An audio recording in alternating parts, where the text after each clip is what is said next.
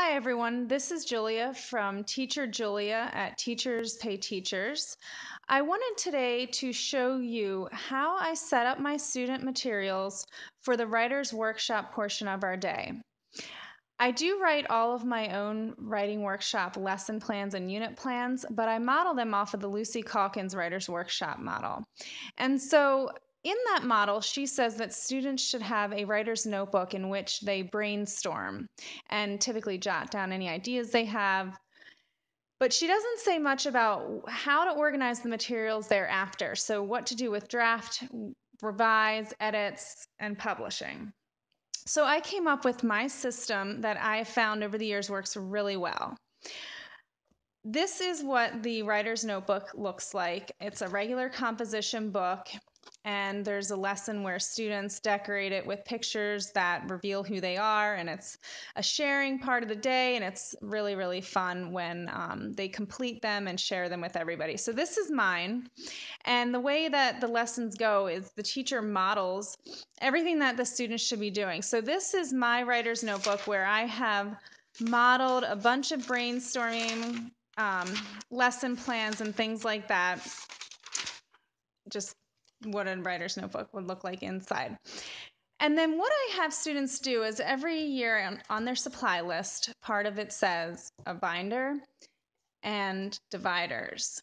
And this is what they do. They have their binder for the draft, revise, edit, and publish sheets that they use when they're in the writing process. So they're brainstorming in their writer's notebook. When they're ready to start drafting a story or an essay, they're working in their loose leaf paper.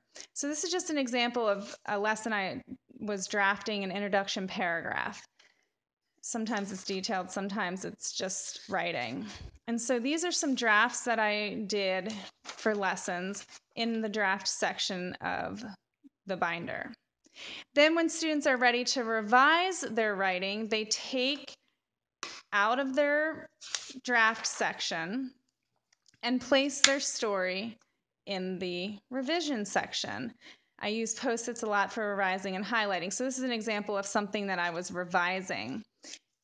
And when, of course, they're finished revising, going through all those lessons, they would take this out, place it in the editing section, edit their story, and have it here in the editing section. So their work is going through the writing process in their binder.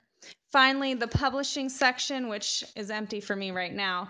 Usually students are typing their published pieces. Some schools, there aren't computers or laptops for students to type, so they're writing their final pieces, and so they would keep it behind in the publishing section. So this is just how I organize the writer's workshop in my classroom. I think it's great. It keeps students accountable for where they are in the writer's process. It helps them stay organized, and they love using a binder. So this is really successful in my classroom, and I hope that it helped you when you're thinking about how to organize the writer's workshop in your classroom. If you have any questions, you can always email me at teacherjuliasresources@gmail.com. Don't forget to follow me at Teachers Pay Teachers. I'm also on Instagram and Facebook.